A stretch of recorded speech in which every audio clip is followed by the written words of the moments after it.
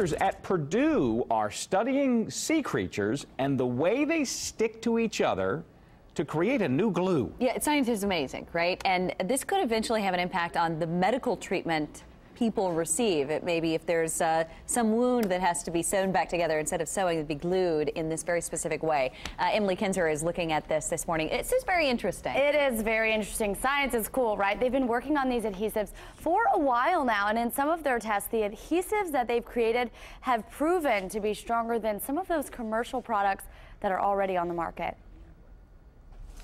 When you go to the beach, you never see a mussel or a barnacle or an oyster just on a rock alone. When you think of glue, They always cluster in these communities. you probably don't think of sea creatures. There are these threads, and then each of those threads is tipped with what we call an adhesive plaque. That adhesive plaque is what keeps them together and safe. There's one animal here, there's another animal here. Purdue researchers are taking knowledge from the sea.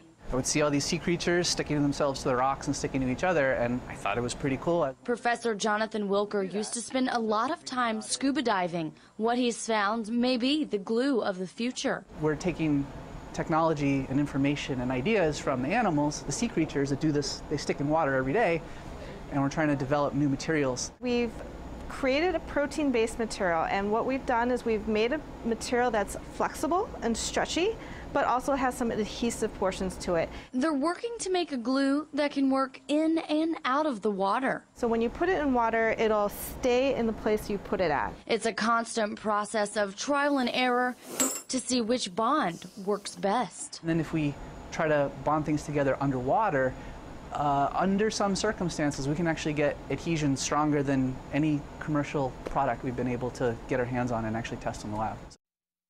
Researchers working on this have made both natural and synthetic adhesives. They put their synthetic materials side by side with the mussels and tested them, and actually the synthetic materials proved to be stronger. Now there's other practical uses for this, and for this glue that's not just for medical, wood, metals, plastic, bonding those all together, and cosmetically, like gluing on fake eyelashes and fake nails. Amazing.